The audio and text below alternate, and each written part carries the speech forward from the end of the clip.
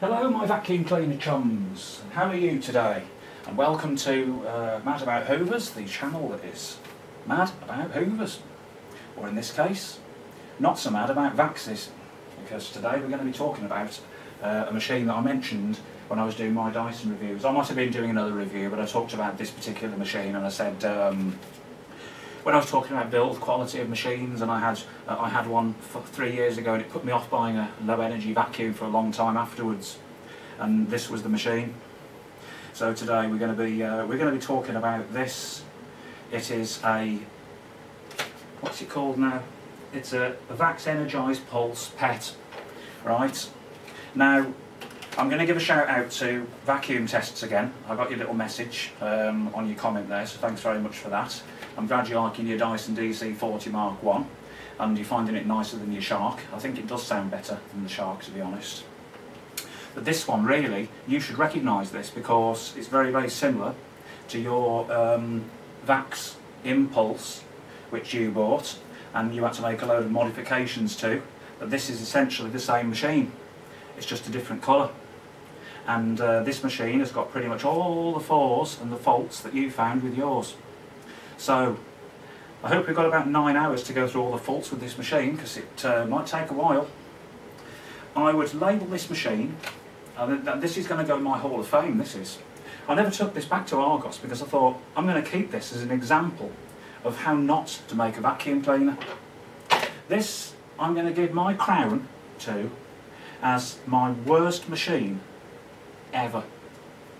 Now that's quite an accolade to have, really, because I've had quite a few machines. I've got over 50 machines in the house at the moment. And this, out of all the machines I've ever had, I've been the most disappointed with. Now, it's not specific to do with the price that it cost. It is the designers at Vax. How on earth could they have got away with designing and selling something like this to the public? Because as far as I'm concerned, this machine is not fit for purpose. It is absolutely shocking. Now, at the present time, in the Argos catalogue, because I get a lot of my machines from Argos because they have a fair few offers on, Vax appear to have stopped selling a lot of these cheapo bagless uprights. The last time I was looking, they actually hadn't got that many of them for under £100, apart from the one with the fold-down handle on the back, which my mother's got, and she quite likes it. It's the one with the paper cone filter in it. It's the very, very cheap one. But all these models that seem to be like this, they seem to be being replaced now with the old Vax Mac Air design, which is using the multi-cyclonic, and they're selling those for a cheaper price. So my guess is they've had so many people complaining about these that they just say we can't make them anymore because they just don't work. I don't know the reason why the Vax have stopped selling these type of cleaners like this. I think there's one called the Power something or other performance one, which uses a similar cyclone setup to this, but I think it's mounted on its side. But I mean, they're over £100. So it just seems that maybe Vax are beginning to learn their lesson, in that you can't keep getting away with selling rubbish to the public, because they're not going to buy from you again. They're going to give you bad reviews, and the amount of bad reviews I've seen about these when they were being sold, I said, I knew it, that people would complain about these, and they did. They complained rather a lot. So, what I'm going to do is I will get the camera down and we will look at this awful machine, and I'll show you its features, and I will explain the reasons why I think that this machine is probably about the worst machine I've ever bought. And we're talking about brand new machines here. We're not talking about old second-hand ones. We're talking about new.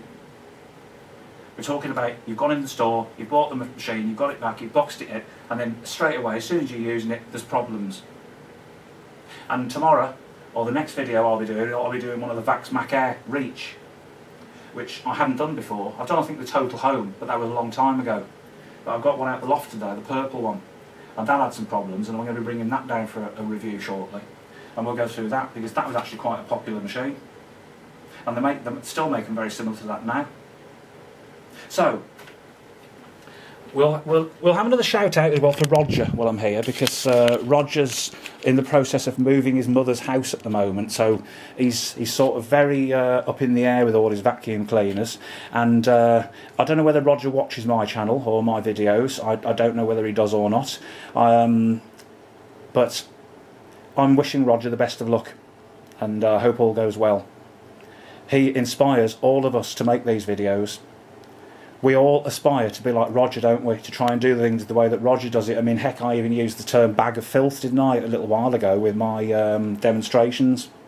And that was something that he christened, was the term bag of filth. You know, when we put the mess down on the carpet from the old vacuum cleaner bags. He talks about the line of shame. And we all use that term now, don't we? Where the upright goes along and the belt leaves a mark on the carpet where it doesn't pick up.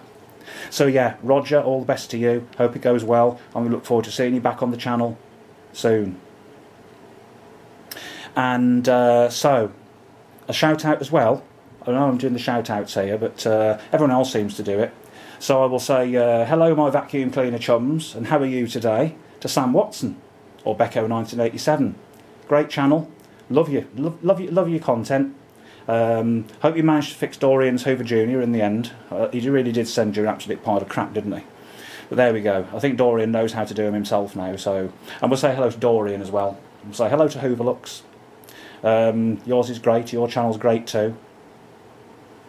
So, the Vax Impulse, or in this case, Energise Pulse Pet. Here it is. This machine was one of the very earliest machines that was sold in Argos after the first EU regulations came in August 2014. This I bought from Argos on the 1st of August 2014 when they had the new regulations came in, and I think this appeared in the catalogue a little bit before, but they hadn't got any in stock or showed it as being out of stock. But on the 1st of August they showed it as being in stock. So I thought, right, I want one of these machines because I want to see how they perform. But we're going to buy cheapo first, just to see what the pickup's like. Because the separation on there, I've had Vaxes which use that type of separation before. It's only a single cyclone, but those aren't actually too bad, because it has a foam filter in the lid, and it has a sort of a centre separator in the middle that flings the dirt out of the top there, and then it drops down into the bottom of the bin. And I didn't think they were too bad. They do dirty the filters, but they're not as bad to clean as the pleated filter type, which I can't believe, to be honest, that they still sell, but they still do. So I bought this machine. I mean, I'm just looking here for a start, and already you can see the labels actually started peeling off the front here, look. Vax quality for you there. So they don't even use glue strong enough to stick their own name on the machine. I only noticed that when I brought that down today. I thought, well, that's really good, isn't it? That's not even sticking on properly and coming off. So the machine has got a very eco-friendly motor in, because this was when they brought the first part of the regulations out that said that the maximum wattage was allowed to be 1600 watts. But in 2017 it was reduced to 900. So what Vax thought is, oh well, we might as well make all our machines under 900 watts now, and then we haven't got to worry about it for 2017, which was okay, I suppose, what they did. And we'll just have a look at the ratings label and confirm that wattage.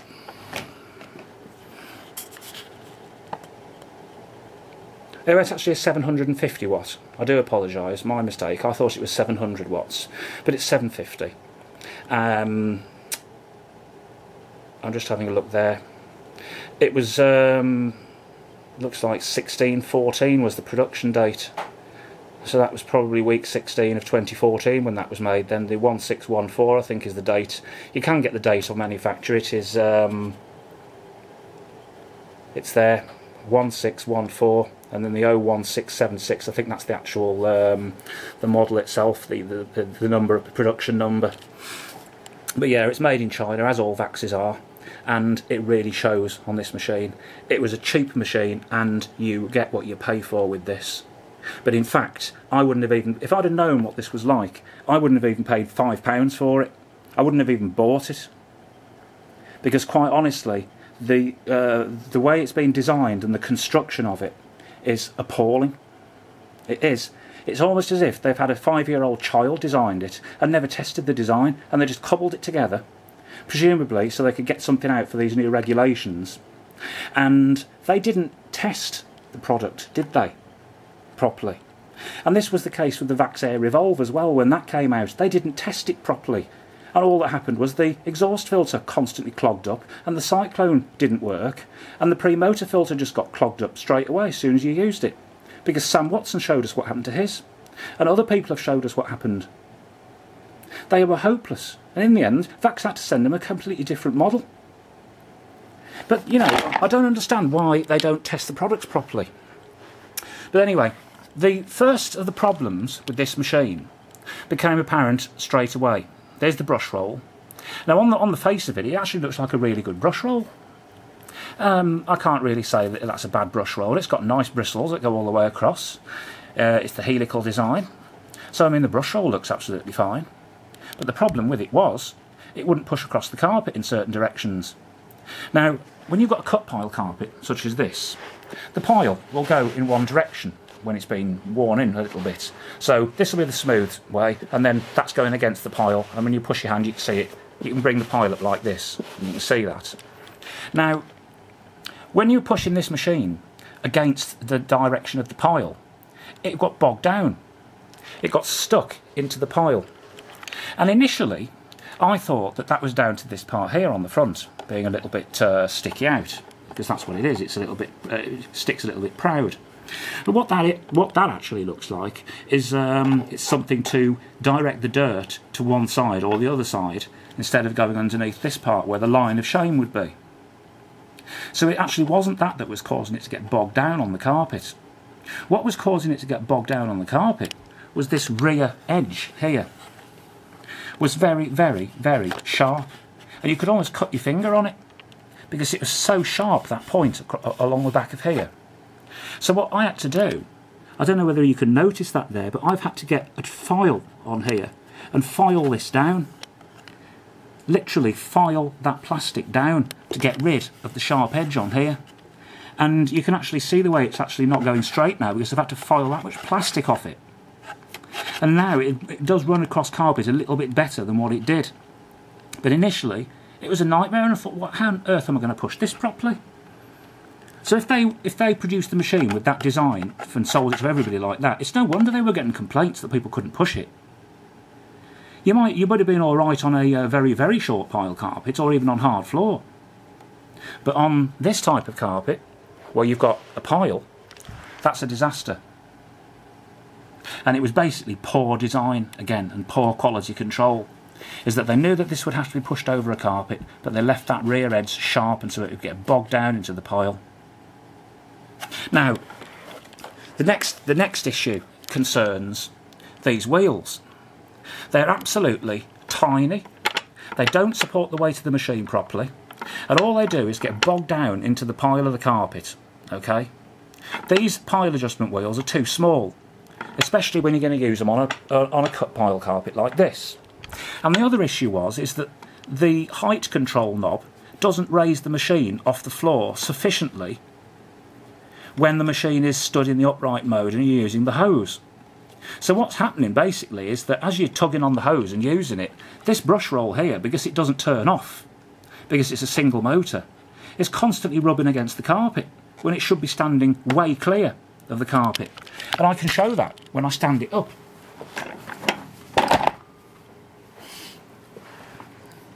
Now if you look at the front here, you can see that that is very, very, very, I mean that's stood in the upright lock position now, but that there is very, very, very nearly touching the carpet there. And when you were using the hose on the back and tugging at it, it moves slightly, and you can hear it then contacting the carpet as if it's trying to vacuum, because it's not lifting as it should do like that high enough away from the carpet, because of those wheels being too small and just sinking into the carpet. So again, that's a bad design right from the start. That's not down to quality control, that's down to design. They designed it with wheels that were too small and that didn't have enough clearance from the carpet when you were going to use the tool. Now, what if it had been a deeper pile carpet than this? Because this is very short pile. It's just going to damage people's carpets when they use the hose. So That was a major problem. Now we're going to get onto the hose itself. I mean, what on earth is that? That is the hose for this machine. It's too short to be any good to anyone, really. That is. It's just about long enough to. Let's just get it off. I mean, okay, it's not stupidly short, but it's not very long, really, is it? That's not really going to reach up the stairs or do anything else. So it didn't come with a stair hose on, it just come with a very, very short hose like that. So you can see the issue that if you were going to be using it and you were tugging on the machine, as it rocks backwards and forwards, you could hear it contacting the carpet because of those little pile adjustment wheels. So essentially, the hose has got no swivel at either end, so as you're using it, it just gets kinked up. But I think that's a problem with a lot of upright cleaners hoses, actually. Cylinders, they swivel, but these don't. So the hose basically I found too short, but I think obviously they do say in Argos what the length of the hose is, so you do know, I suppose, before you buy it, but it's just not a very good hose. So then we come on to the tool. Here it is, and the tool's not on the machine. I wonder why that might be. Because they don't supply anywhere to keep this tool on the machine. Now, other machines from the Vax range used to have a tool storage place just here, so that it used to fit and clip just in there. Now that's a better place than none at all. They could have put a tool storage clip here, but they didn't bother. Now, this here, this part, is for a stretch hose. If you bought a higher model in the range, I think it would have come with a longer hose. But they just sold the basic one still with that, and it looks dreadful. It looks blooming awful, doesn't it? Having that on there with a sharp pointy edge on the bottom. There's no long hose on this, so why bother having it on at all? You know what I mean? There was another clip on the back of here that I've actually taken off that was for the longer hose. I just removed it completely. But what's the point in putting it on when there's no long hose on the machine? So you've got the this is the next issue, right? This is the power cable. The power cable is, I mean, I think it's about a 6-7 metre on this. It's not the longest one, but you're not going to get a very long cable with a very cheap machine. I mean, I accept that, that's granted. But this is the next issue. That comes out of the machine right down at the bottom, which is another one of my pet hates. Right? So, what they would normally do on a machine where it comes out the bottom is to give you a cable clip somewhere on the handle. Where is it on this machine? There isn't one. There isn't a cable clip on the top. So, but fortunately this has got a turbo brush. So what I did was I improvised and I wrapped it around the handle and put it through here. But some of these don't come with turbo brushes. So then you've got, effectively, there's no design of cable clip on the top to hold the cable clear.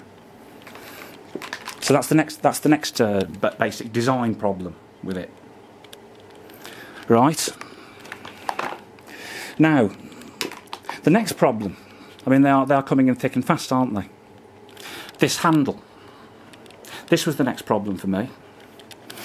Because I'm 5'11" tall, or what is that in centimetres? About 181 centimetres. That's how tall I am, 1.8 metres. This machine is stupidly short. I don't know whether I can compare it to... Yeah, it is shorter than that. But it is very, very short. And the way they put the handle... It's the way they put the handle on it that's causing the issue. Rather than mounting the handle on the back here, right, they put it on the front. And that effectively makes the handle shorter by putting it on the front like this. So, as I'm walking along with it, I'm having to stoop down because it's effectively making it too short. Unless I hold the handle here on the top, making it, well, it's not comfortable to do that.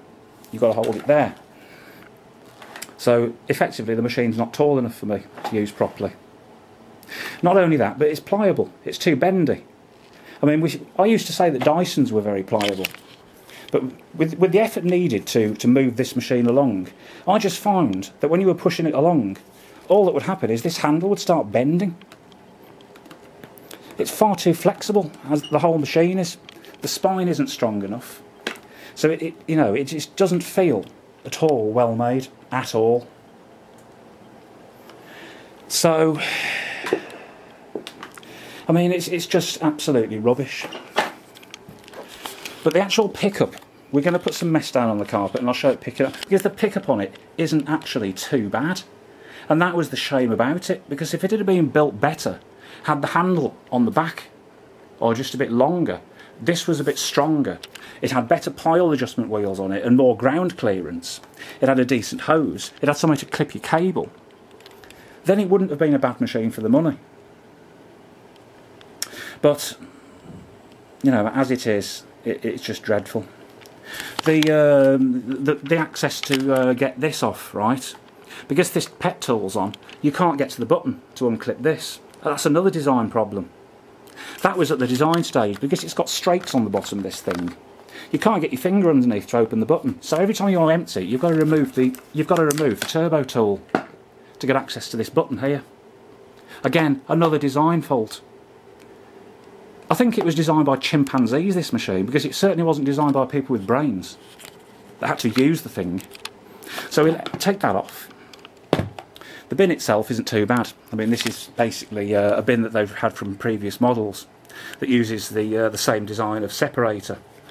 The filter, if I just put this down, sorry about that, filter's in the top here, right, and we can just simply pull the filter out. So I mean, these aren't bad filters, they're not too bad, they wash quite easily, and it uses the same sort of cyclone design as appeared on previous models of Vax. So I haven't really got too much of a problem with the actual canister itself, and it's got a reasonable filter in the bottom as well. That's the exhaust filter. So it's got a rubber seal around it. It's got the pleated filter inside, so it's got a reasonable filtration system on there. But again, you can feel how cheap quality that plastic is. It really is cheap. So that's put back in. I'll just put the top back on the canister. Put it back on the machine. Right, I'll sprinkle some dirt down and we'll see it working. So let's just put it on here.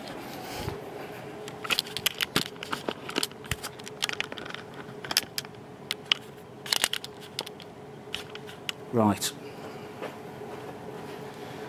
So I think it does push better now since I've filed down the back of the sole plate and I push it in certain directions across the carpet. It still struggles with going against the pile though. I'll get the bag of filth. So there's Roger's word, here's the bag of filth, except I don't keep it in a bag, I keep it in a pot. So we can just put some of this down for it.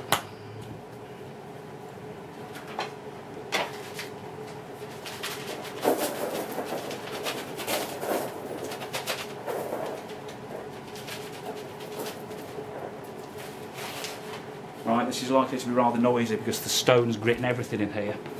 And this is only a 750 watt. It's more powerful than the Dyson over there. So we've got to just break all this fluff up here. My goodness, look at all this dust. This is more like a big mess test, this is really. I might have to go over this carpet with another cleaner afterwards. I don't know whether this is going to cope. Okay, I will just put this camera up on the top and I'll angle it down onto the carpet as I did with the previous test.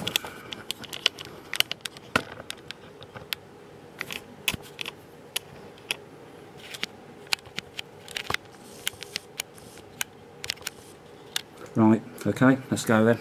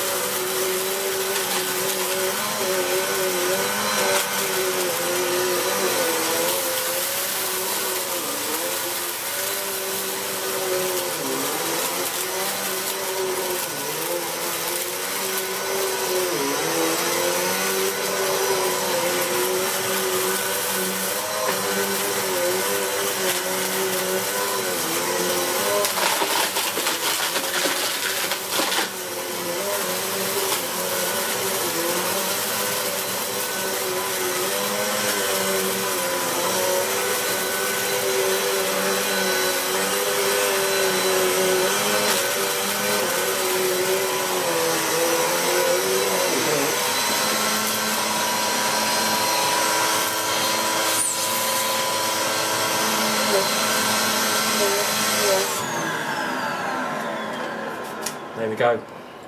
So it's took a little while for it to get that up, but it appears to have got the worst of it up. How much it's left in the carpet, I'll not know. There are little bits left on the carpet here and there, so it's not got everything out. There's a fair bit of fine dust left in there. If I'd have got a little bit more time left on this video, I would have gone over it with the Dyson. But as it is, I've only got 2 minutes left before the camera cuts me off. But what's happened to it, basically, is it's clogged up, by the looks of things.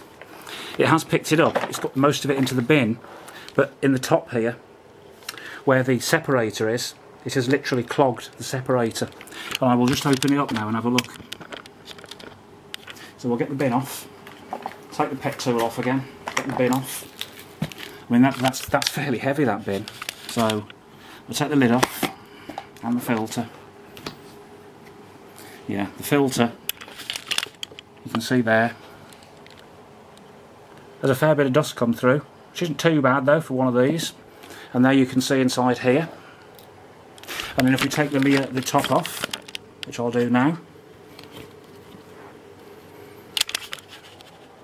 what's basically happened is the separator, the primary separator where the dirt comes in, is completely clogged. Now there's plenty of space left in the bin, but the separator itself wasn't able to handle that big mess test. And I knew it had lost suction, and I could hear the relief valve going off. So it wouldn't have picked up much more. I'm surprised it actually picked all that up, in all honesty. But there we go. That shows there that it can just about pick it up. It picks the grit up, but it doesn't get all the small particles out because I can still see them all over the carpet. Okay. So I'm afraid it's thumbs down for this machine. Thumbs down. Dreadful machine. I'll give this about... I mean, it was really struggling to pick those pieces of grit up. You can hear how long they were staying in the brush roll for before it actually got sucked up. You can actually still see them in the housing there as well. So I'm going to give this machine as a rating. I'm going to give it about a 3 out of 10 because it is a dreadfully designed machine. It was cheap, but it's not really fit for much fit for purpose. So until next time, from me and this, I'll see you.